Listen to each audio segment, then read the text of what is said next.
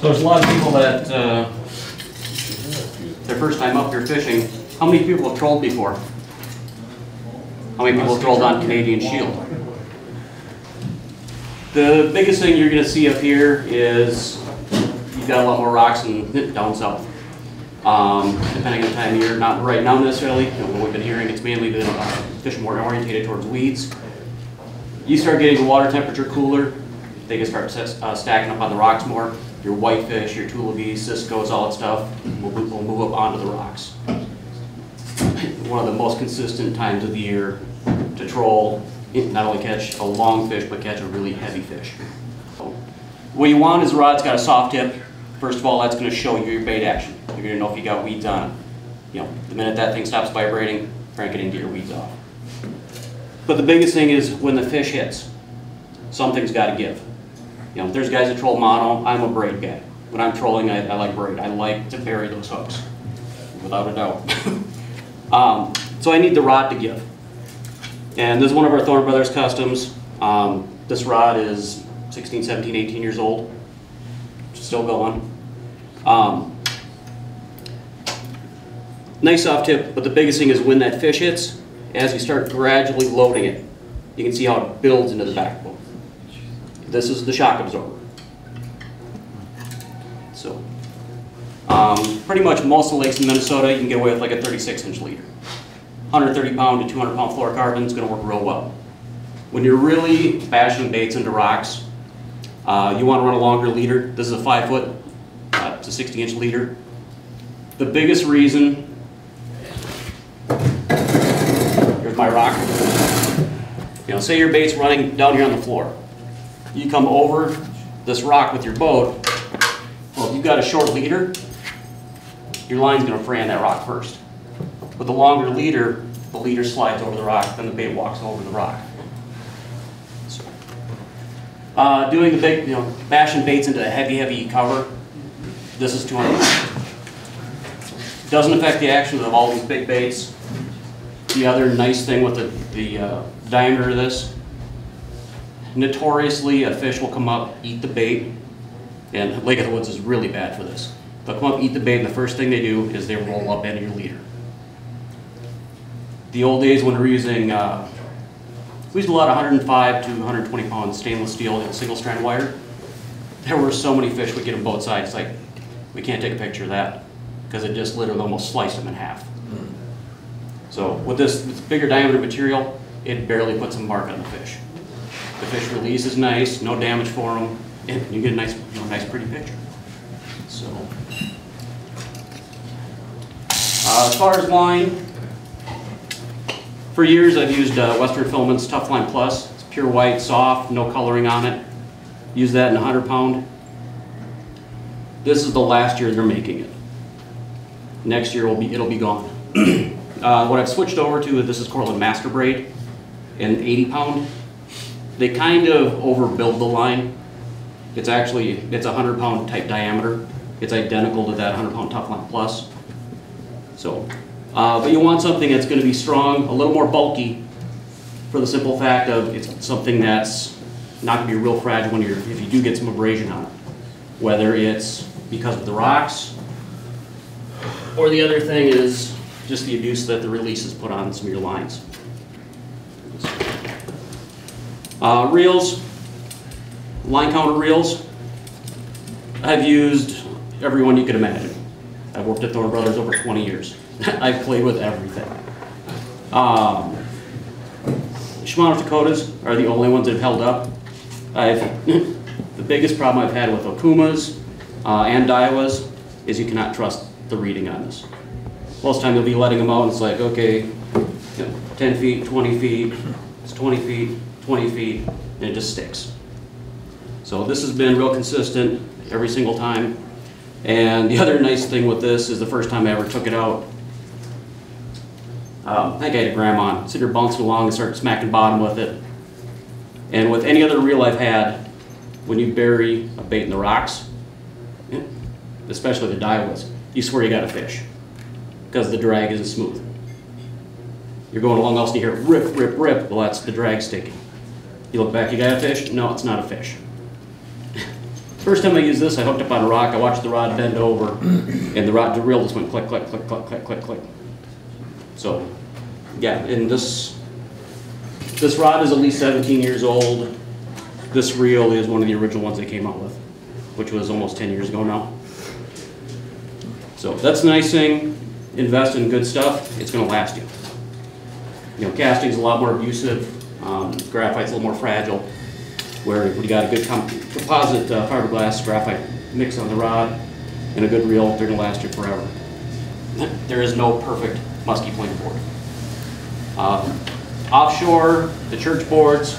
This is one of the new church TX44s, which is their bigger size. They're all nice except for the releases. Every single one you got to change. General rule of thumb, like Grandma's, the popular baits. Grandma's 10-inch, Grandma's jigs and slammers, anything in that 9 to 10-inch range. 40 feet of line back, 80-pound line. These baits, the slammer's gonna be the shallowest. You're gonna get about 6-7 feet, but in general, you're looking at about 6 to 11 feet. So that's kind of a good starting point with any of these baits. But minnow baits in the fall, this is pretty much the #1 producer. Some kind of minnow bait. As far as crankbaits, I really look at 3 classes. Your minnow baits, these are baits that are real thin, flat-sided. When they're coming through the water, they tend to have a lot of roll, so you get a lot of flash off the flat sides. From that, I'm going to go to some type of shad body. In general, most of the shad body baits you don't get hardly any roll. They're really, really tight action. So when you look at your rod tip, these are the baits on your rod tip that do the real fast vibrating. So it's a different vibration pattern. And in the last couple of years, we've got these baits called headlocks. And this doesn't fit the mold of anything. In general, headlocks are always a tight action. The bait is always kind of wobbling like this. But you can see there's 3 eyes, 3 settings here. On the shallowest setting, this thing does crazy things. You'll be sitting there watching it in the water, and it's always doing this, but then it's like this. But if you've walleye fished or bass fished, if you use scatter wrap, that's kind of what a scatter wrap does, where it's just kind of does the wander. Biggest thing with this, it's not consistent. It's going to do this, going to go left, right, left, right, left, right. It's going to be all over the place. No rhyme, no reason. So yeah, tons and tons of built-in trigger. So, the headlock, this is kind of what's really available now. Where's Matt? Seaford? There you are. There's one that's about 2.5 times fatter. Same body shape, and a little bit, kind of not so much longer lip, but wider lip. And that's called the Matlock after him. We were going to call it the Fatlock. Because it's a fatter headlock. But he likes Andy Griffith so much we had to call it the Matlock. Show this one, because this one's brand new. This is a new 12-inch slammer. Kept it real simple. I think he's only got 6 colors. But the nice thing with this, I mean, you've got 13-inch Grandmas, 14-inch Jakes, a lot of other big minnow baits. They're good trollers. They don't cast. When you go to cast a 13 or 14-inch, bigger minnow bait, they tend to go end over end, tangle up in your leader, and you backlash. So, and then lips break on them too. This, you can see it's a real thick, heavy lip, real heavily built. It's a solid plastic bait.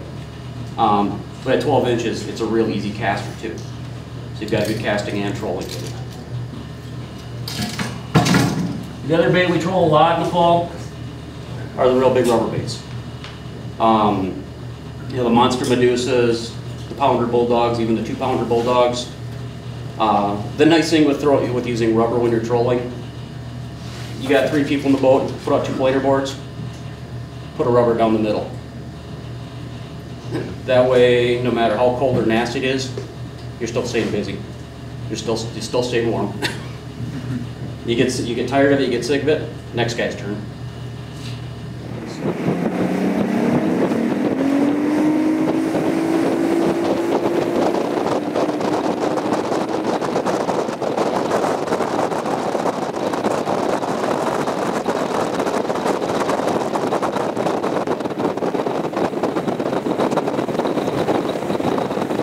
Line up, what I was talking about the other night, put the line through. Yeah. Wrap it You can wrap it through. Wrap it around the bottom. And Make sure it don't go all the way back into the hook. Yeah, and then all you have to do is snap that shut. Okay. And then your line behind that pin. Yeah. And it's good to go.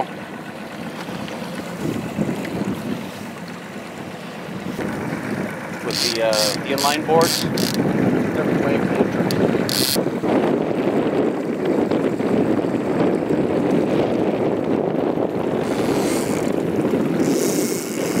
You go to try to lift up, it's not going to come. Yeah. Especially with a fish pulling. So grab the front, grab the back, kind of release the pressure, you know, by tilting it forward. It'll open real easy. Okay. Wow, that's nice. Otherwise, when they're locked up, you can pull all you want, and it's not coming out. This is a locking mechanism. They'll come open. So I just pull a pin, pull it straight out.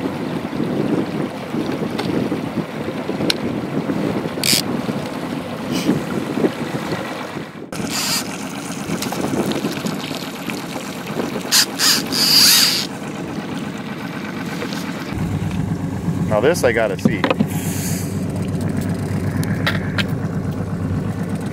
Rabel's got the one that's on a pole. And that works good too. This would be tricky in the wind. It is.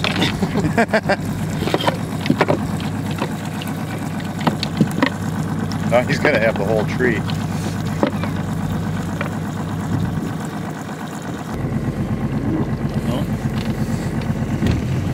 Get it? Look at that. Whatever it is.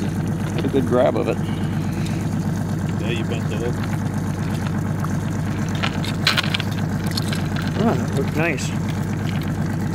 That's knocked around with it. Basically, you got a pipe filled with lead, yeah. and you just drilled these hooks right into it.